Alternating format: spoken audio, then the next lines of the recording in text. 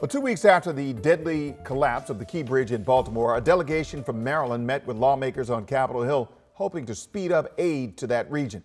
That delegation was led by Maryland Governor Wes Moore. The governor, state lawmakers, and Transportation Secretary Pete Buttigieg are calling on lawmakers from both sides to support an aid and recovery package.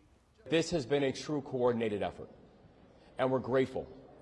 And I just stand here as simply a representative of 6.3 million people who are not just here to say thank you, but also here to say that we are prepared to be partners in this work for the long run.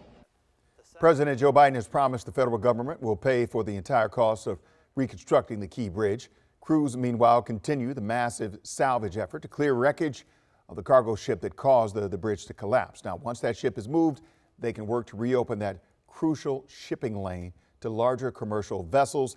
The U.S. Army Corps of Engineers has set a goal of fully reopening that channel by the end of May.